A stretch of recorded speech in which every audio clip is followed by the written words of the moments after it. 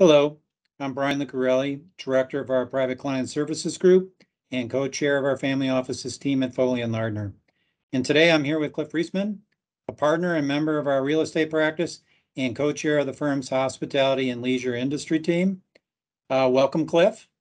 Thank you. Thank you for having today me. we're going to discuss investments in the hospitality industry. But Cliff, before we get started, I think it'd be helpful for our audience if you would share a little bit of your professional background before we jump right into it. Sure. So I'm a real estate lawyer by training. For about the last 25 years or so, my practice has focused on the hospitality space. We help clients buy, sell, finance, and operate hospitality assets, and that can include hotels, resorts, golf, and other recreational amenities and restaurants. That's perfect. So you helped set me up with about 3 questions that I'm going to run you through, and we're going to tap into your expertise. So kind of question one, can you please briefly describe why hotels are a unique asset class, and in particular, why they're different than other real estate assets and holdings? Sure. The simplest way to say it is that hotels are an operating business, and that does make them significantly different from and more complex than other real estate asset classes. We joke a little bit amongst our team members that we have a lot of clients who have made an awful lot of money in the real estate business in other asset classes, and for one reason or another decided to get into the hotel asset class and have lost a lot of that money. And that doesn't mean necessarily it's a bad, you know, area to invest in. It's just different. And for example, a few items, hotels as operating businesses have employees. Now, typically in the real estate industry, folks have some employment issues, but they don't deal with an entire staff of employees from general managers to maids to cooks. There are union collective bargaining issues more on the coasts and in the major cities than say in the Midwest, but a lot of hotels are unionized. Oftentimes the manager of a hotel is legally the employer of those employees, but at the end of the day, the liability, whether it's payroll, benefits, litigation, and employment claims, all does rest with the owner of the asset. Hotels typically have a food and beverage component, and that's everything from dealing with, uh, you know, chefs who put their name on assets and operate the restaurants, and you have ego issues to liquor issues and liquor licensing and dram shop liability for Right. claims. Hotels typically, although some are independent, they involve a brand, and whether the owner of that brand, Marriott, Hyatt, Hilton, is actually the operator of the hotel or just a franchisor of the brand. Every asset is different, but it's usually a little bit of a triangular relationship between a brand, Right. between an owner, and between the operator or manager. And so it's more complex than if you had a warehouse or a shopping center where someone owns it, they hire a property manager and collect the rent every month. Right. No, great insight. And so that's a good segue into the next question. And you mentioned employees. And that remains a challenge in today's environment, but also COVID was not very nice to the hotel and hospitality industry. And so I guess, where is the hotel industry coming out of COVID? How do you see that today? Yeah, look, without going back and talking about what's happened over the last 2.5 years, because everyone knows the hotel industry, the restaurant industry were hit harder than so many other industries. It's been a long slog. Whether you say we're done with COVID, we're coming out of COVID, uh, the recovery has occurred in the industry, but That's good frankly, news. it has been a very uneven recovery. You read about high-end resorts setting records for valuations and all their operating metrics. Drive to resorts have done better than those that folks have to fly to. The other part of the industry that has recovered very quickly is the extended stay part of the industry, whether that was uh, nurses, doctors, others moving around and staying in those facilities, whether it was were people who for one reason or another couldn't go home, had to stay somewhere else. The extended stay product with kitchens and typical longer duration of stay bounced back a lot faster.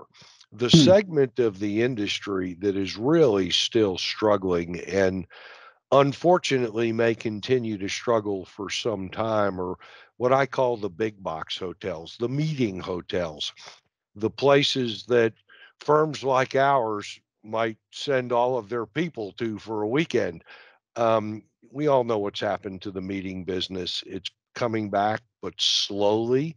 And Okay. frankly, many people will tell you may never be the same again because a lot of businesses learned through the pandemic that with technology, they don't need to go through the expense and lost productivity of bringing all their people to one location, whether it be once a year or every 2 years. And so there are questions whether that area of the industry will ever come back to what it was 3 years ago.